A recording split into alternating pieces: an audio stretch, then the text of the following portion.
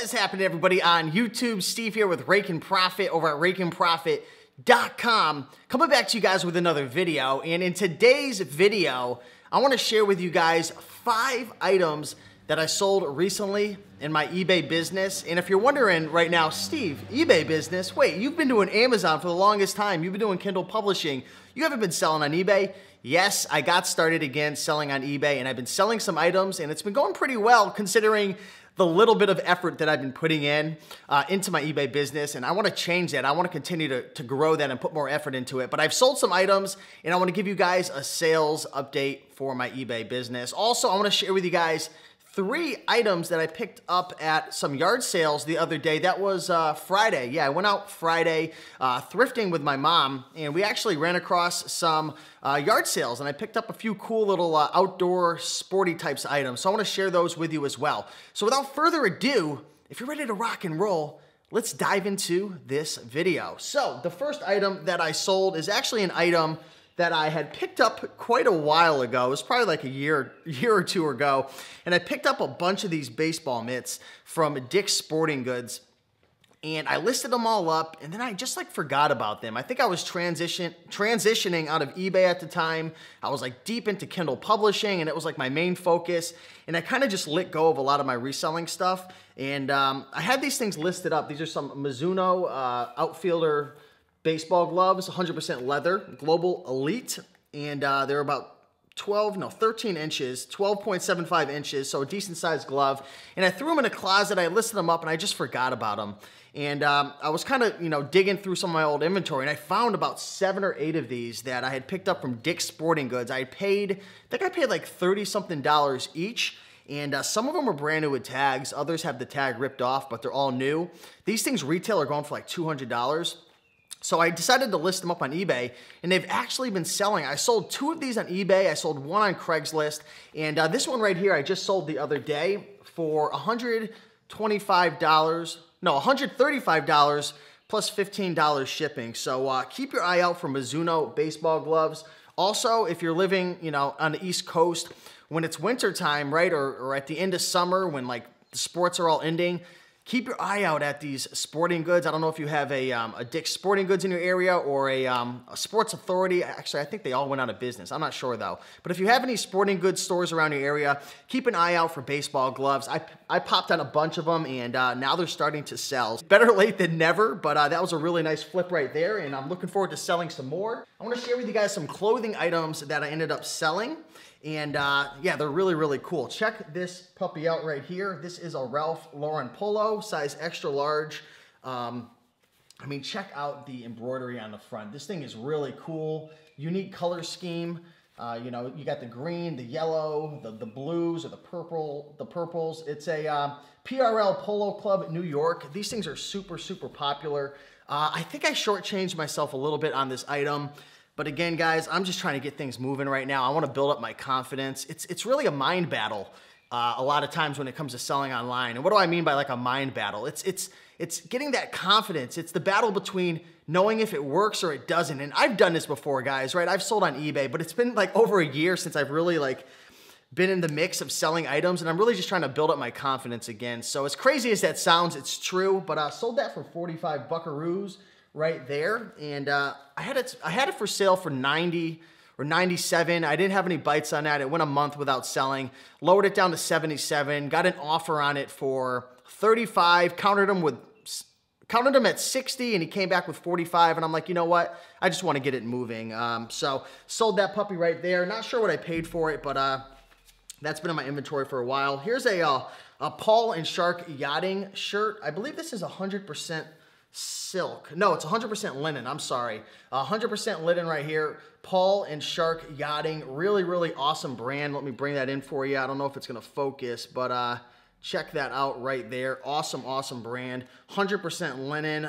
Made in Italy, guys. When you're selling clothing, look for the clothing that's made in Italy. Not all clothing in Italy is going to be profitable, but it's a good chance that if it is made in Italy, it can make you some money. So those are the 2 clothing items I sold. I think this sold for, I want to say 45. Was it 35 or 45? I'm not 100% sure, but I'm leaning towards 45. So flip those 2 puppies. Got to get these shipped out today. The next item I sold was a pair of Alden shoes. You guys might have seen these in one of my haul videos.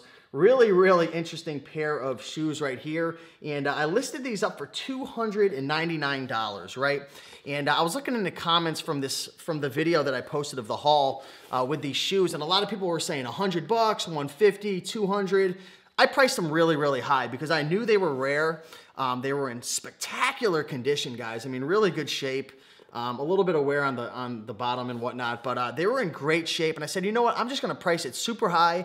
I'm going to put a best offer option on it, and I'm going to see what happens. Well, I think it went about a month, and it didn't sell. And then I relisted it, and boom, got an offer for $225 or $235. I don't know, guys. It's one of those, but I think $225 I got an offer for. He wanted the measurements. I sent him the measurements of the ball and the bottom of the shoe from the heel to the toe. He liked it. He said, all right, let's do it, and I accepted the offer. So I'm going to ship these out. I think I paid, was it 15 or 20 bucks at a Goodwill in kind of like the little Richie area. I have a little town that's kind of higher end around my area, and I always find really high-end stuff over there. So that's cool. Alden from England, really cool.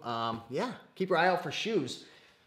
And the last item that I sold, item number 5 on eBay that went for some decent profit, were these Kobe shoes. I don't know much about them, guys. I'm not a huge basketball fan.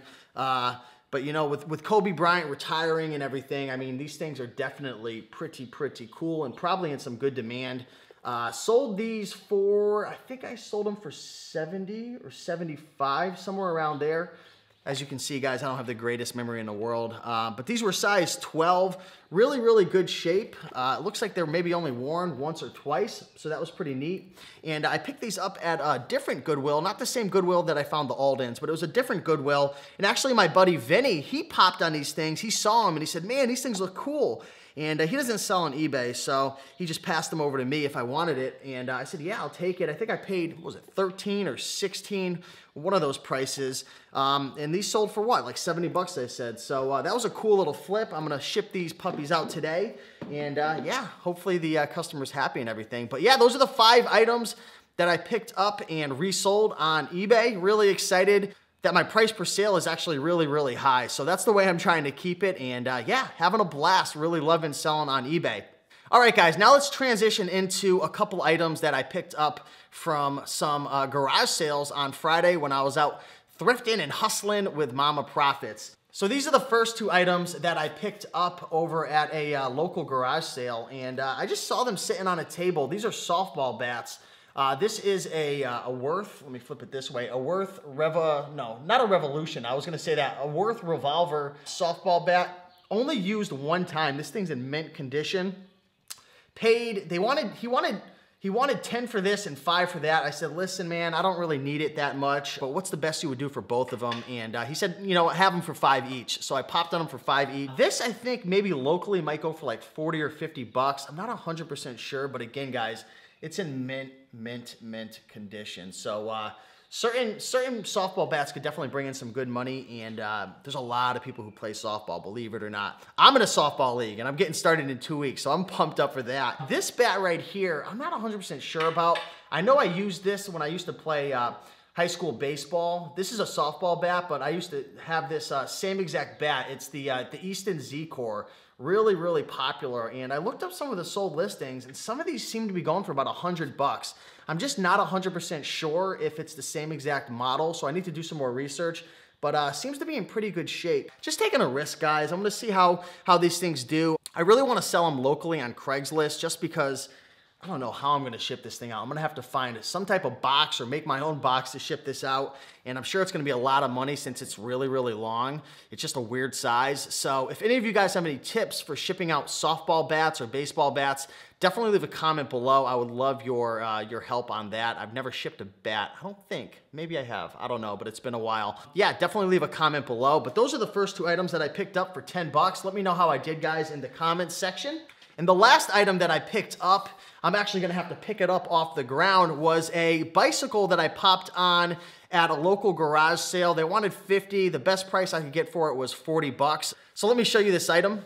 All right, guys, so it's missing the wheel because I just took it out of my car, but this is a Diamondback Ascent. Really interesting. Take a look at the the front of this thing. It's really, really cool and unique. So I ended up getting that for 40 bucks, and I'm hoping to get maybe $100 to $150 locally. It's a really strong, sturdy bike, has some decent components, nice derailleur, and it's definitely a bike that I could see somebody enjoying. So yeah, I'm gonna see how that does, but I love selling bikes, guys. If you're not following me on Instagram or Facebook at Raiken Profit, definitely follow me because I'm always posting pictures of bikes that I'm popping on and reselling locally. So yeah, that's about it, guys. Hopefully you enjoyed this video. Hopefully you had fun seeing the 5 items that I sold on eBay. I'm certainly having a ton of fun selling on eBay again, and really enjoying sharing with you what I've been selling.